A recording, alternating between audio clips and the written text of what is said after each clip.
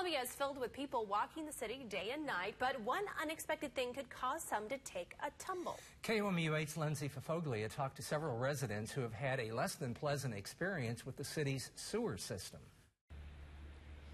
Walking downtown for dinner or taking your dog for a stroll, you might not expect the ground to disappear beneath you. It's crazy. You just don't expect to be walking down the street and just fall in a hole that's like on the sidewalk. Reek was walking with friends one night in the summer of 2016 when she fell into an open manhole. My right leg hit the side of the rim first, and that actually fractured my ankle. And then my left leg slipped in kind of after it, and it scratched like my leg. Like I had like a good 8-inch scrape on my leg, and that hurt really bad. She said she is still recovering in 2018. I have to go to the doctor again. I wore a boot for about a month, and it just never really healed. My ankle never really healed back to the way it was before. Ryan Alsip, another Columbia resident, stumbled into a water meter hole with a loose cover. I stepped in the sewer hole thinking it was screwed in, but I guess it wasn't. And I stepped right through, and luckily I caught myself with my left leg. And it actually busted a water pipe down low, so there was water flooding for the next couple days. Alsip said he told the city about the incident, but it wasn't fixed immediately.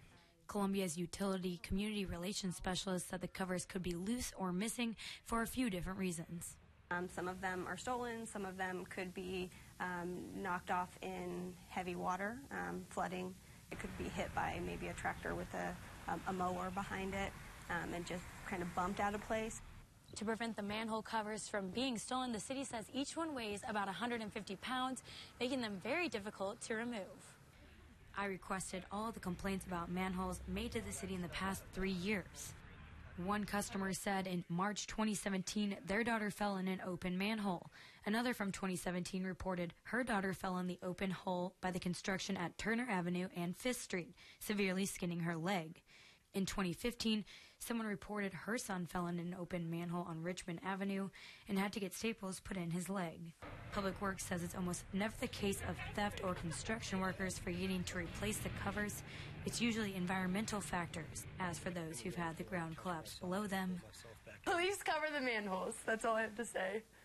Lindsey Fafoglia, KOMU 8 News, Columbia. The city hopes you'll report any open, loose, or broken manhole or sewer covers. You can do that at our website, KOMU.com. Crews are available for emergencies 24/7 and have extra manhole lids.